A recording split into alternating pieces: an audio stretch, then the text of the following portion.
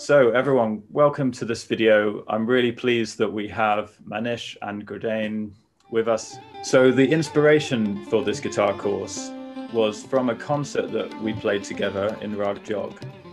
And luckily this concert was pretty well filmed and recorded. So I had all these memories of special moments in the concert. And when I looked back at the footage, it confirmed my memory that there were some really interesting things, particularly that Manish played in the concert. And I was kind of just about half grabbing hold of some of these special Tihai rhythms that he was playing in the concert. I was kind of hot on his heels trying to play along with some of these phrases. But looking back at the footage, I thought this is really special. We really need to get this on the guitar and notate what he's doing, try to work out the rhythms behind it, get Manish to help us. So that's turned into a complete breakdown and also an introduction to Raag Jog, because you need to understand the melodic framework that's behind all of these phrases and how to improvise leading up to these special Tihai rhythms. And then Gurdain, our tabla player, has joined us to do fantastic accompaniment. So when you're listening to the examples from the course, you're really hearing the full treatment, how the tabla would play along with these rhythms. And you also hear the vocal side of it being pronounced. So there's the vocal side synchronized with the Tihai, and Gurdain is also reciting the tabla speak, the bowls of the tabla drum. So you're really getting a complete experience of the substructures that are underneath these wonderful things that you hear in a performance situation. And just really pleased to fully launch that course now. So I thought it'd be nice to talk to the guys about it a bit more. So Manish, it was wonderful to have your involvement and particularly to interview you to talk about, you know, we did a little conversation. Oh, yes, at your place, yes. Yeah, because I was really interested to see what you would say when I asked you about the different things that you played in the concert. And I was amazed that when I asked you about each different thing that you played, you knew immediately off the top of your head what the mathematical kind of formulas were. Yeah. You could explain to me just at the drop of a hat how the subdivisions were working, what the rests were, where exactly it came in. Yeah.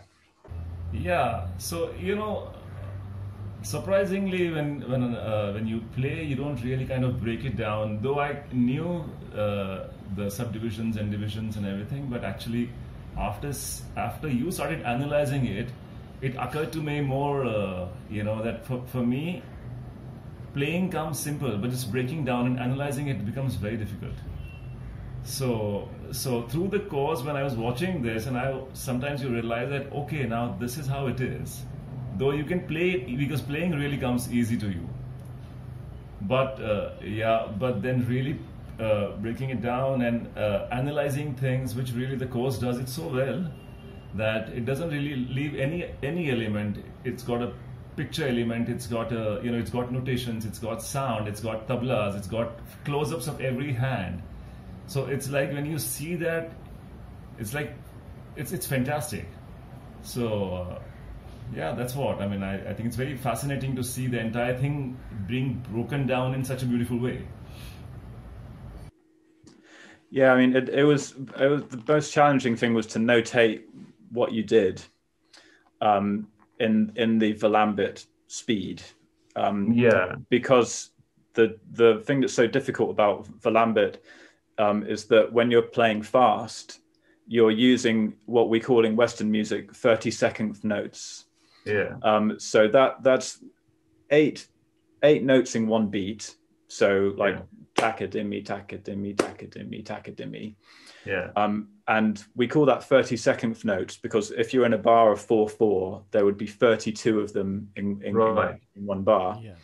And there were times where I even had to do what we call a dotted 32nd, which means that a note would be one of these microbeats plus a half of one of those. Right. Okay. So that's called a 64th. Yeah. 64th beat, because if you broke all of those down, there would technically be 64 of them. So that would be takadimi, takadimi, takadimi, takadimi, takadimi, takadimi.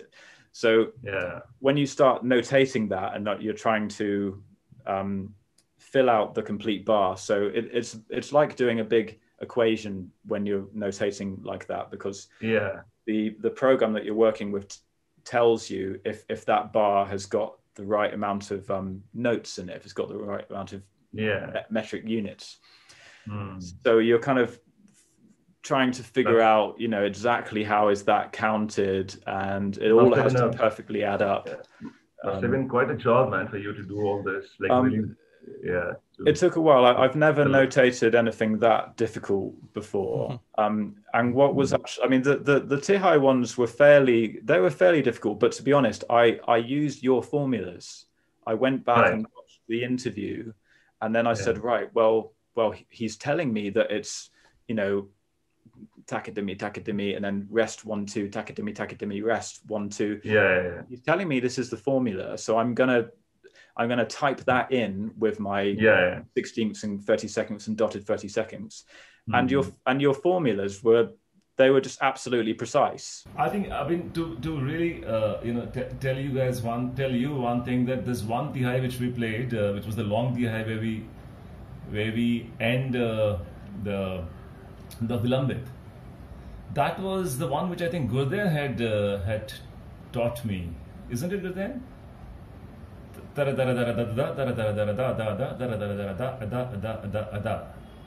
Yeah, so that was the one, I think, because we were looking for something which, I mean, the rest of the Tihais, like there's some from my guru Ustad, you know, like the one which is datida, datida, datida, adha, adha, tada, da, da, tada, da, da, tada. So these are the kind of Tihais which Shahid Bhai, my Ustad, my guru, plays a lot.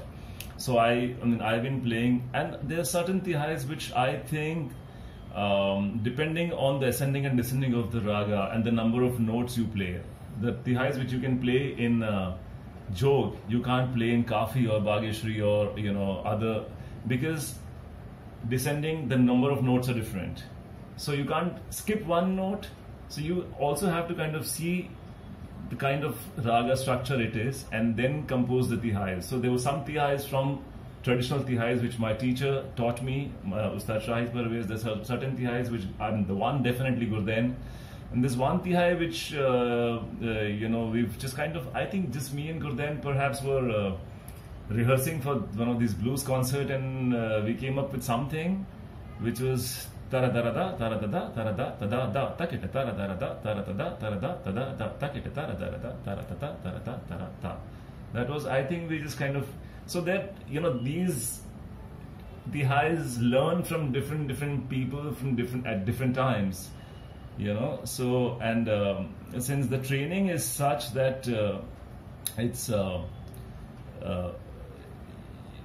I usually don't fix anything, but I do sometimes fix longer Tihais. So these longer Tihais you can't attempt right then and there. You have to fix certain things, but before, what happens before that is entirely on your, you know, your creativity and in what mood you are then. So that's how it is, yeah. So that one Tihai is Gurdain's Tihai, I must, yeah. Talking to you, Gurdain, about, sometimes I would say to you, oh, that solo that you played, you know, that was really special, or I might say to you, how I'm finding it difficult to remember Tihais. I can't decide what I'm going to play. You know, maybe this night I couldn't remember them like I could the other night. And you surprised me because you said, well, half the time that I'm playing, I can't consciously control what I'm doing. But your tabla solos always sound, they're kind of logically, they sound absolutely perfect. They've got a really a strong development, and then the way that they end, you know. So how does that work for you in a performance situation?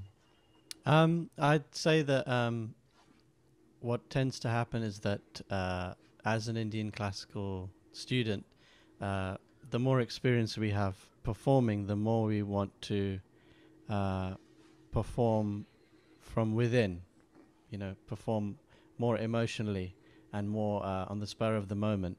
And it takes some time to get into that sphere of performance. At the beginning, I would say from my experience that and probably from a lot of students' experiences, is that a lot of the material we do, we have memorized our repertoire, and we do want to present something that is like architected in such a way where it can present itself professionally. But what happens after some time is you start getting tired of your own expression, because actually it's not really a live expression. It's sort of coming from your mind rather than from your heart. So I think over time, the more experience you have, the more you internally wish to surprise yourself, and not sort of go, oh, okay, I have this stored in my memory bank. I have this variation comes after this variation. You know, this kind of sequence of events that we do. I did this movement, so usually I do this movement, so this is going to come up and this is going to come. These are the kind of natural things that happen when we fall into a kind of habit or routine. So breaking that can be a challenge, but it's something that we're kind of more and more interested in doing. The more we perform, it's kind of there's two voices in your head. One is saying you have this whole thing sorted out because you've done this before, and then there's another voice which is saying don't do that again because you're bored of it, you know. And they're both they're talking to each other, these voices, while you're playing. Literally while you're playing, it's like, just do this, it's working, it's fine. And the other voice is saying, oh, just throw something else in there and see what happens. And usually that's the one nowadays for me that starts to win. Even if I feel I have something set, I'll want to just, even if I twist a particular phrase, that will take me in an exploration down a different path. And that can be interesting. Sometimes it can fall flat on its face. But then the other part of our experience is that we learn a lot about how to disguise errors, and that comes a lot from having to perform for a learned audience that is literally like ready to criticize. That's like a huge part of our classical music, is that the audience is, you know, fundamentally there are people there who are like, it's like a judgment, you know. So you want to be able to be creative and fresh and new, while still making it seem as if everything is falling into place. So this this perfection, or whatever you feel like calling it, to me is nothing like that. But it's probably the skill of trying to mold it into something that looks like it's right. I know that, you know, Manish Bhai and myself and most Indian classical musicians, you listen to yourself in a concert, and you will pretty much pick up 80% of what you pick up is, I did this wrong, I did that wrong, this didn't, this movement didn't work right, there was a delay here, the creative thought process stopped here, this tihai fell on its face, etc. But so that's the perspective of a naturally self-critical musician. True. Who's always working on trying to build what they can't do. And there are certain times which I've also realized that you do. I mean, in this concert, when I was watching this recording of the entire concert, I mean, we kind of had the pieces where we just, the tihais, I mean, because we were analyzing, this episode is more, you know, this one episode was more about the tihais, but the places, when I was watching the other day, the entire YouTube video of this concert, and I realized that while doing something extempore, I mean, just wanted to do there, and you do a mistake, you try to kind of take that mistake and develop it more. If you realize, you know, I mean, you pick that mistake and you try to kind of just work around that and make it sound as if it's deliberately done. Exactly. You make the mistake your friend almost. It's like, that sounded nice. And there's a lot of fun, much more than fixing a tihai and coming on some bang on. So so this was this is something which I think you noticed in some of my playings here and there, that because you can't really calculate all the tihais. There's certain tihais which you have to calculate, like which are intricate tihais, like these tihais I have to kind of have it in my mind. But a lot of times I, you know, just go with the flow, and you do a mistake, but you kind of try to really work around that and make sure that you develop that. We call it badhat. Bharat is the word which I'm sure a lot of musicians, I mean, yeah, just do pick up one note and do a Bharat, which is like kind of try to improvise around that. So Bharat is like progression. Is like progression. I mean, take one note. If you say ra ne ne da re na da ra ta na, so de na is getting. I'm doing the Bharat of ra na pa ta ra ta ta na. So I'm just kind of developing that phrase from different angles, and that's where actually you see the potential of an artist. That how much Bharat can he do on a certain thing. So I mean, I remember one of the live concerts of Ustad Zakir Hussain. I think it was Abbaji's Guru Purnima, his father Ustad Ala Khasab's Guru Purnima. And initially for 10 minutes there was not much. I mean, he was trying his best, and people were pretty cool. I mean, there was not much of an activity happening in the audience. And while doing that, he found something which he realized that audience just went on that. And he made that as a subject, and pretty much the entire concert he played keeping that subject. So yeah, I'm sure Gurdain must have seen one of the. I think that there's I forget the content, but it was done so wonderfully that mistake became actually the center point, the focal point of the entire concert. Yeah, I did see one concert live in Calcutta where he was playing something which he plays regularly, and in the process he was playing a chand which he was going to expand into a rela, and in the process of the chand, I think as he was collecting powder or tuning or something, one of the phrases changed into a different phrase, and it definitely looked like a mistake, but then he kind of even the way his eye wanders, and then he kind of brought that mistake back in, and he started looping the mistake, and it ended up it was like, okay, I thought it was going here, and so did he. That's the interesting part. It's like you can see the eyes of the performer where they feel, and you can feel when they switch and how they switch and why. Yeah. And then he switched into something which I'd never heard before, which was a variant. And you could even sense the way he looked at the audience is he was kind of telling everybody with his face that, let's try this today. What do you think?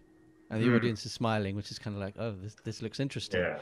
And it developed into something even better. So in these cases, mistakes in the hands of maestros is something really to experience. So talking about jog, there is one concert of Shahid, I remember, Ustad Shahid Parvez, that usually I think it was Roopa or one of the chand tals, Roopa or Jhaptal or one of those tals, and the mukhda, the sign line, as you say, it's usually ta ta ta ta ta.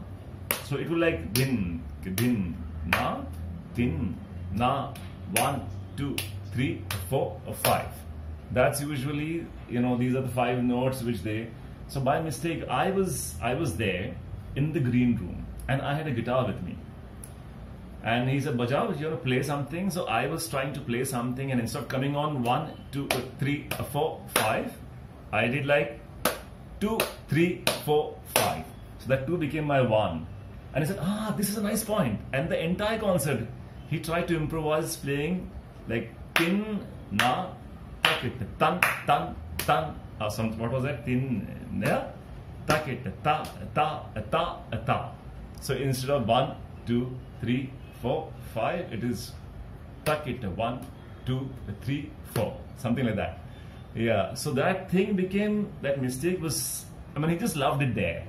It was more like an improvement in a way. It comes on the off, which is interesting point. That's really interesting that he was so open-minded that his disciple plays it differently, and then he says, I'm gonna do that. That's very interesting to me, because he's got such an incredible wealth of material. And you can see, but that it kind of makes sense, because that state of mind, that's how you keep learning, and you keep gathering all these things, because you're always open. You're not, you're not going to say, or rather he wouldn't be saying, well, no, Manish, that's not right. It can't be like that. It has to be like this. He's actually just, his ears are open. Idea is to kind of see music in everything. Even a mistake could be a very musical. I mean, sometimes a teacher sees that there are 4 students doing mistakes, but interestingly, they're all doing different mistakes. So it's amazing to see these mistakes, and so they all are creative in a different way, because they are doing different mistakes, not the same mistakes.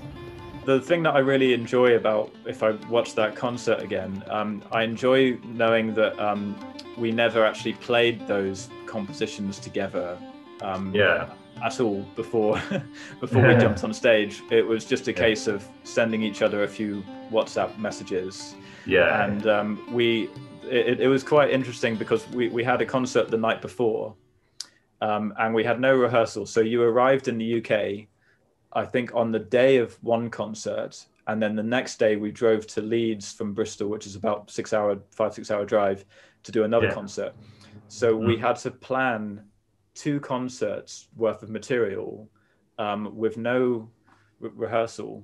So it was just a sense of just quickly try it in sound check. And I really give, I think, to me, in that case, I really have a lot of praise for you, because if we were going for a jazz concert with some compositions which you've been playing for ages, and I had to go there and kind of really pick it up instantly there, or with hardly any time for preparation, it would have been extremely difficult. I think you're so drenched into it and so deeply rooted into it.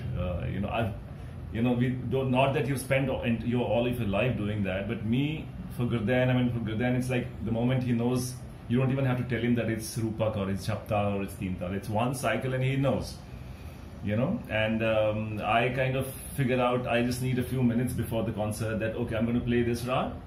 I just want to get into that mood, but for you to just go on stage and sit and do justice to that rag and join the tihais as much as you could. And, in the later concerts, you were so bang on in most of the tihais, because we perhaps got some time afterwards, but that was, I think, one of our earliest, I think a second concert of ours, in that.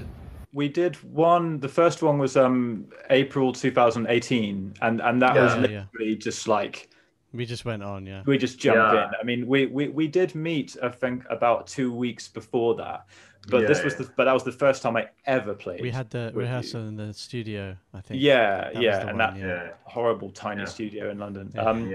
So then this one was kind of round 2, but I mean, for me, it was my whole mentality completely switched after that first concert, because I was quite disappointed in myself. I mean, I was so glad that the concert had happened. I was like, yes, because it was very difficult. We had problems with the organizers, and I had to kind of, I ended up having to drive the PA there myself. Yeah, I remember that. Yeah, and one thing I very strongly remember is the sunlight coming. I remember when I sat to play, and I think I played Jinjoti or something, and there was this sunlight. It was 7 in the evening, or 8 in the evening or something, and I thought, okay, I'll play Jinjoti. And I'm still not very used to that, the time shift and the light. So suddenly you said, 8 o'clock, let's play Jinjoti. 9 o'clock, let's play. And suddenly you realize that, 8 o'clock, it's still sunlight. And I remember this sunlight straight, coming on the stage, or at least in the hall. So it was that mood. You need to get into that mood before you really. So and a lot of children around. That was a task. Yeah, it was a bit of a family thing, because the people running it, they had a little. They sort of turned their house into a temple and like a school. So they were teaching dance and music and everything. So that's how I was introduced to them. And then they wanted to do a concert. And I said, well, I could get these people together. So for me, it was really like, this is a chance to just put a concert together, because I didn't, I didn't have any real portfolio myself. I just had some recordings of me playing at home, but I could show portfolio of you guys, but we didn't have any evidence of us as a trio. Yes. So I thought, well, we just need something just to get going. So I was glad that it came together, but looking back at it, I was disappointed with, I didn't think my sound was right. I just suddenly felt, after the concert, I really felt I need a lot more guidance, because I'd met with Gurdain a few times before, which was a bit, to be honest, Gurdain, it was a bit terrifying for me in the beginning, because I thought, well, I don't know, I've just got to do this. I've been practicing this stuff for years now. I know that I've got so much more to learn, but I just have to do this somehow. So I contacted you, and I contacted both of you, and I was amazed how open and kind of friendly you were. So Gurdain, agreed for me to come to his house, and I remember that first moment sitting down playing, thinking, okay, I'll play. I sort of know what I'm doing. Maybe this will be okay. And then about two or 3 seconds into playing, I suddenly thought, oh my God, this guy has played with like Anushka Shankar. He's played with Amjad Ali Khan. Like he's played with, so many amazing people. I must sound absolutely terrible.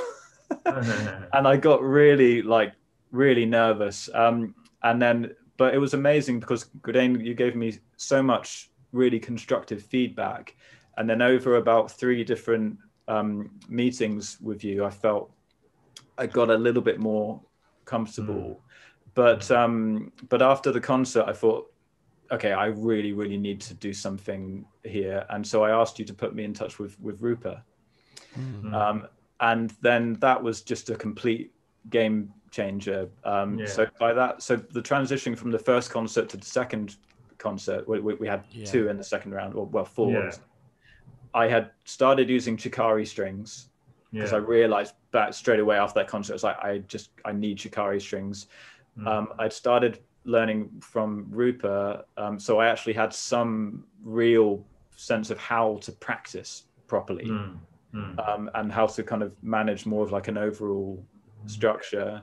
And I also just changed my rig a bit, and I had a few different pedals and different amplifier, different guitar, not to massively change the sound, but just to make it feel like it would blend and feel a little bit more rounded. And so for me, I completely changed my sort of, well, not completely, but about 60-70% of what I was doing, I sort of changed,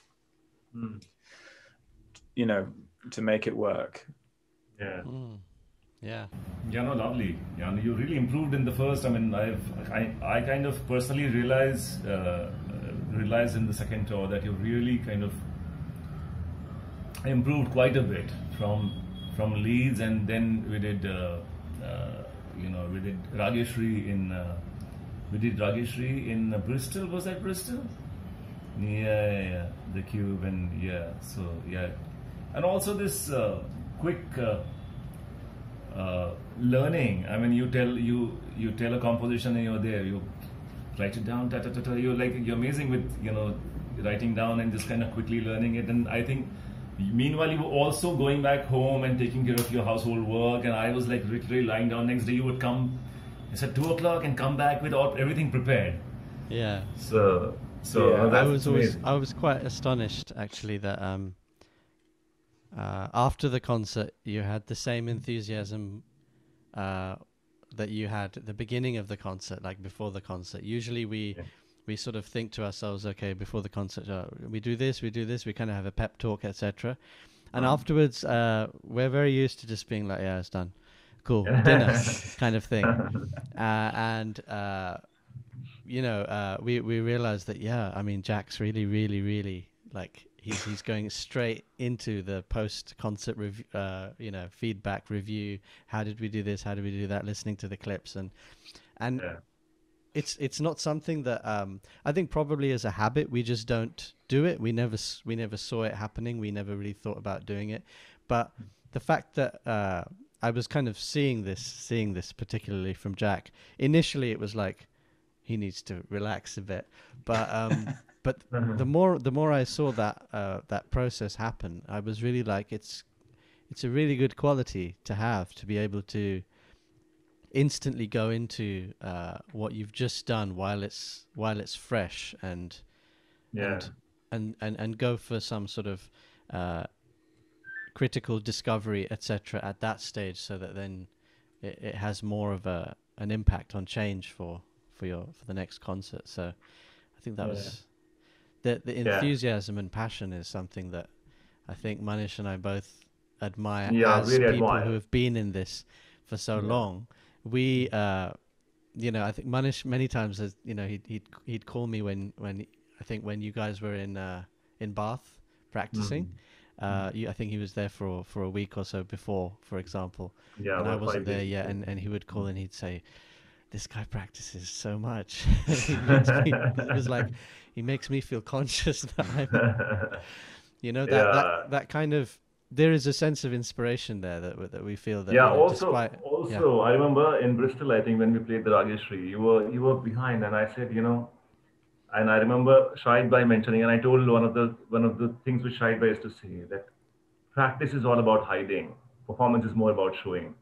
Right. So and I saw you somewhere practicing in that corner, and I said, "Hey, Jack, you practicing?" He said, "Yeah, I'm hiding and practicing." You said, because you're hiding in one corner. I remember at the back, I said, "I just want to hide myself and practice." So just before the concert, you were warming up, but you were really hiding and doing it, so no one listens to you. So yeah, I mean, you know, there was a musician, I can't remember who it was, but she said that sometimes practice is not like a nice thing to hear. Sometimes it's like cleaning yourself, like getting all the dirt off or something, because a lot of practice needs to be, I mean, something which actually I found preparing concerts with you is that it would be a very intense learning experience, and I'd be absorbing the different compositions and the rhythmic ideas that we'd be doing, and then kind of trying to cram it all in and hoping I'd remember it okay. But something that I'd have to remember to do as well as that is just do plenty of the physical practice as well. So if we were going to spend, you know, a few hours just trying out different ideas, I mean, it's crazy how time flies by. I mean, I remember I had a rehearsal with you, Gurdain, once, and Balaji on mandolin. We spent about 3 hours working on a chekradar, just constantly changing it. So you spend all this time, but I won't feel fully comfortable in the concert unless I've spent a lot of time just doing all of the like diddle diddle diddle diddle diddle diddle diddle. I have to just do that, just because that's like just the cardiovascular, you know, it's like you can have your brain can be processing all this stuff and in a huge expansion kind of phase, but if you're not keeping just the pure you know, reflex time, like everything, all the hand synchronization really together, so sometimes even before concerts I haven't done that enough. But even I go through that, you know, Jack. Even after all these years of experience, my thing has stopped again. Anyway, so so after all these of experience, I've always realized that I have to struggle to play subtle things, and it's not about speed. It's never about the highs. It's never about tans. Those come pretty easy, but simple things like da da da da na, da da na da na, so na. There are 5 notes in this, or da da na da da sa ga ma pa. These things suddenly become, because initially you are like, firstly it's also slide, so you know the possibility of going off is more than a fretted instrument. So you're always really conscious there. But so I realized my warming up is not more about really warming up my hands, but calming me down. You know, and this somehow I have to make sure that I have to calm myself down. So either by deep breath or just kind of really talk slow. I started talking slower. You know, I had this habit of really saying more in less time. So, you know, just kind of relax, deep breaths. And the deep breaths are nothing but chikaris. Yeah. You know, so your chikari is a deep breath, and then you talk something, and then you give a chikari and take a breath. Yeah. So when you do that, Sagama Pama Mama Ga Sa Panesar something like that, you know. So it's basically you're relaxing with your breath. So that if you talk and you take like deep breath and then communicate, try to communicate and not rush, then it really works well. So more than warming up the hand and training the muscles, which you've been doing all your life. But you know, so this lately, I mean, and especially when you're traveling a lot, I mean, you know that your concert is on the 21st and you have 5 days at home and you're going to do that. You try to convince yourself for 5 days, okay, relax, don't take pressure. Okay, no one's going to analyze you there, blah, blah, blah. But when you're on the move every day, you lift it up and then you have to rush to other thing.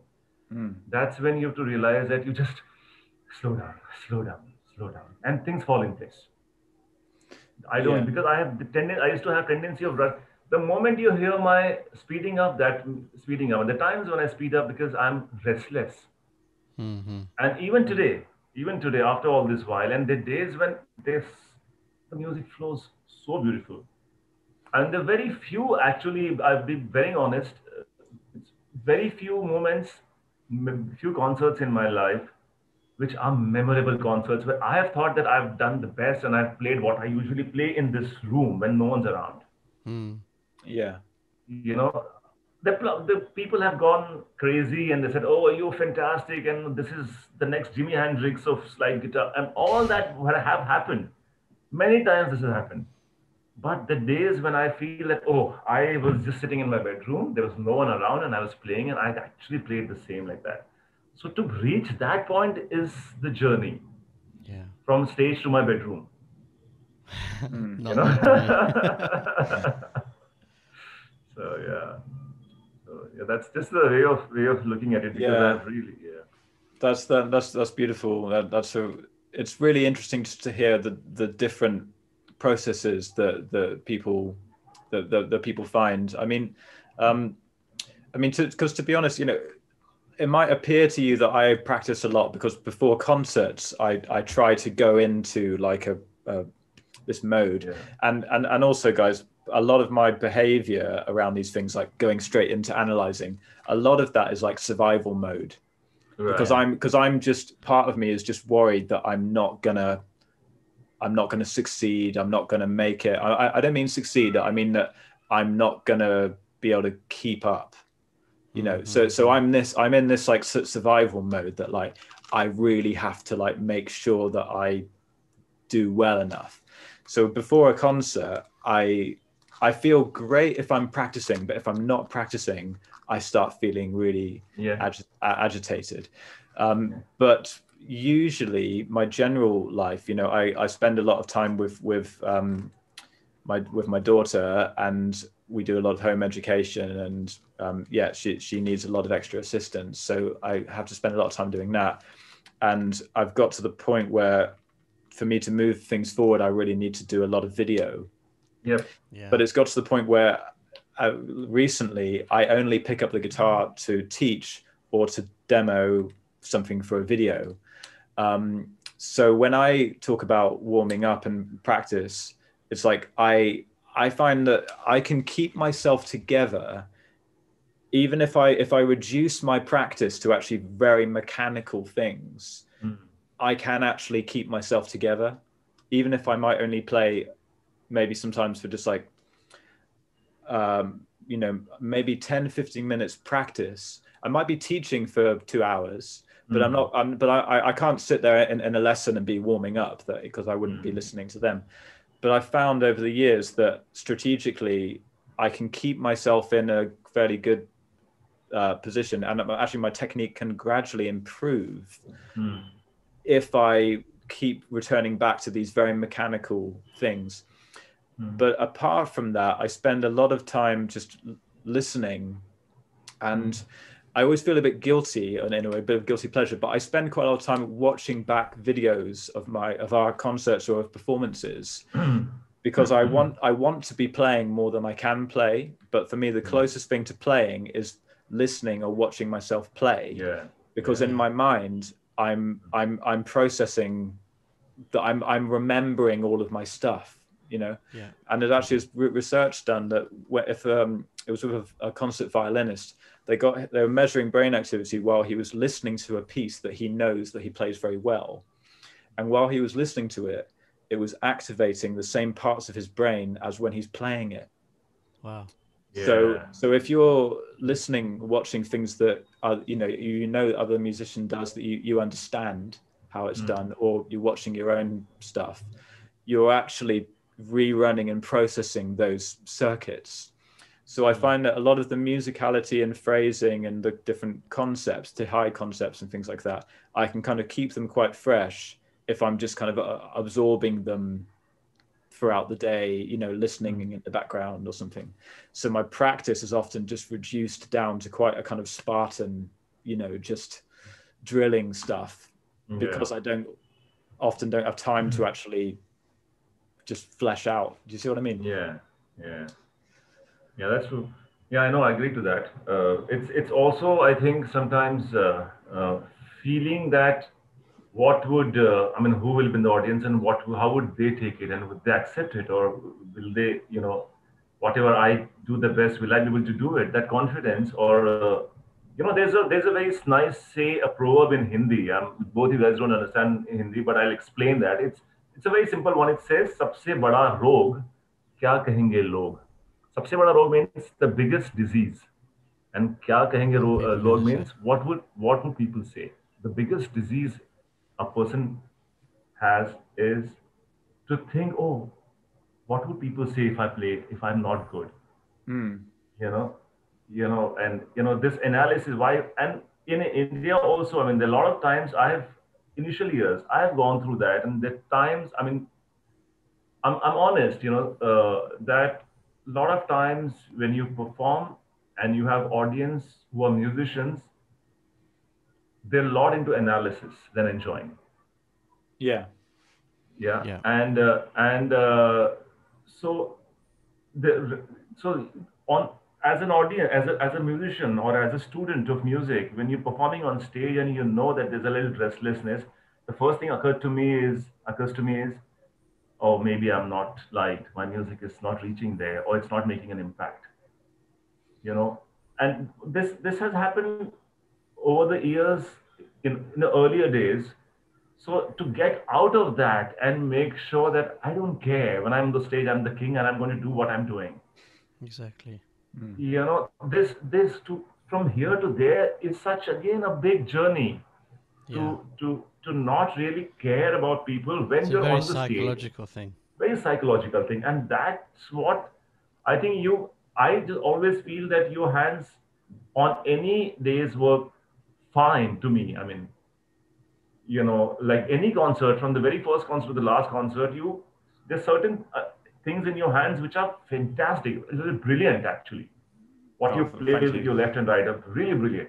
It's just the mind state, the mind state of your mind, which really, and that's all because you want to give the best and you want people to like it. Maximum. And we should give a damn about that things after a point of time. Mentality can be a very paralyzing thing. But Gurdain is very good with Gurdain, you're very good with that. I mean, I've seen you. Because anyway. Because I think he doesn't really get much affected by. I mean, I heard your concert with Nayanda, and I was very impressed, because I think that was the first time there was no rehearsals, nothing in the green room, and he played Bihag, and you played your solos. You were there. Yeah, I was there. It was fantastic. And that was like, I always feel that, okay, now he doesn't even know what Raag Nayanda is going to play. He doesn't even know what Tal he's going to play. Yeah. But he picked up and he was fantastic. It was really, so he is pretty sorted, or pretty more spiritual high. He has more spiritually grown than me and you, I guess. And more experience, perhaps. I've always really appreciated your presence, Gurdain. You know, it's something very reassuring. It's very reassuring to have you. The accompaniment you give is one thing that Manish said to me is that great thing about Gurdain, he only jumps in and plays along precise rhythm with something if he knows exactly what's going on. So you never jump in and don't quite synchronize. No, absolutely zero disturbance. It's going to be perfect because you've got that certainty of if you know it, it's there. If you don't know it, you know how to just leave just play supportive. It's perfect. Okay. I mean, that's a very important, because as a accompanying artist, I would always prefer someone who's firstly one with my music. I mean, I don't care how much how fast and how clear he's playing.